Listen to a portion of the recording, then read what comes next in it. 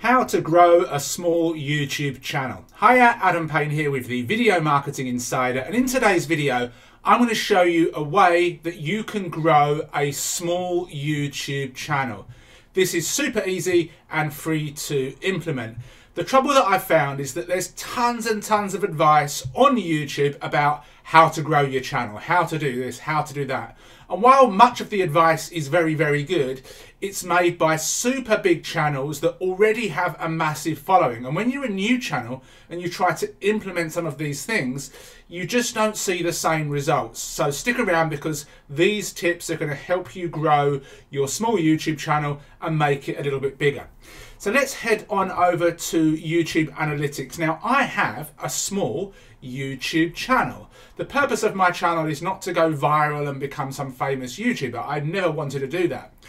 But by implementing the steps that I'm going to teach you in this video, I've seen my own data really go up. So for example, you can see here over the past 28 days, a 22% increase in impressions, a 44% increase in click-through rate, 55% increase in views, 37% increase in unique viewers. If we actually go back and just look at a general overview of this particular channel, you can see subscribers have gone up 275%, watch time's gone up 50%, views have gone up 55%. So basically, it's going up. And this is not by doing anything sneaky or underhand, it's by doing exactly what we're going to look at right now. So let's go on over to this page here. This is just youtube.com. And when we go to youtube.com, YouTube gives us some videos that it thinks we will potentially watch. This is called browse, and you'll see that a lot of your traffic may come from the browse feature. And if it's not, it's going to if you follow this tip. So what this basically is, it's YouTube recommending videos that we might potentially be interested in based on other videos that we've watched. So for example, I've started watching videos about online scams and pyramid schemes and all that, and funnily enough, this video appears here. Now, I've never subscribed to this channel, Top 10s, but YouTube thinks, well, that's what Adam's been watching in the past, so he might like this one. I sometimes watch stuff about Game of Thrones. I sometimes watch sports videos. I live in Japan, and not long ago we had the 10th anniversary of the tsunami, so I was watching videos about that, so therefore this video has appeared here. Now, these are videos that are about topics that I'm interested in, but I've not necessarily subscribed to these channels or even heard of them. But if these videos, I should say, have an attractive thumbnail and title, I could be inclined to click on these. Not only will I watch the video, but I might end up subscribing to that channel as well.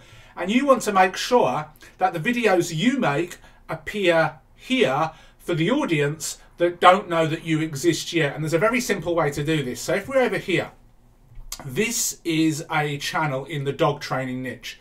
And I just searched for this to give you an example. You want to find YouTube channels that are bigger than you. You want to find the ones that get a lot of traffic, and you want to go to the YouTube channel homepage, and then you want to navigate to this videos section. This is going to show you all of the videos that that channel has uploaded. You can then sort these by most popular, and as you can see here, this video is the most popular one on this channel, even though it's 4 years old. And what you want to do is you kind of want to scroll down, just click on that. You want to scroll down and you want to basically see if you can find any common themes among the popular videos. Now, what I found very easily by looking at this channel is that a lot of this guy's popular videos are about puppies. They're about how to train your puppy to do things, how to train your puppy to stop biting, how to train your puppy easily. 3 things to teach your new puppy.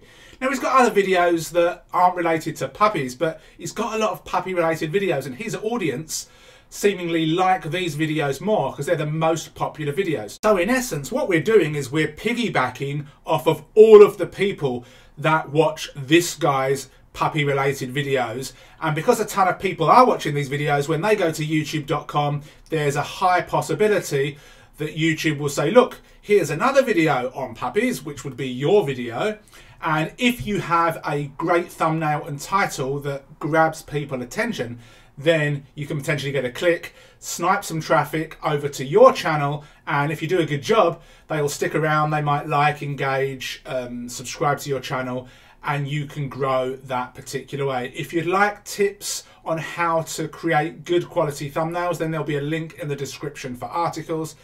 But all it takes is for you to do this and take action consistently. If you have any questions about this method, let me know in the comments section below. If you got value from this video, please give me a thumbs up, subscribe to the channel and hit the bell notification so you don't miss any other videos. And I'll see you soon. Take care. Thank you for watching. If you've got any questions or you need more clarification, go and watch the video once more. Over on the right hand side, we have some more trainings and reviews, so go and watch those as well. Please hit the like button, subscribe to the channel if you've not done so already, and hit the bell notification. Other than that, ask any questions you've got below, and I'll see you soon.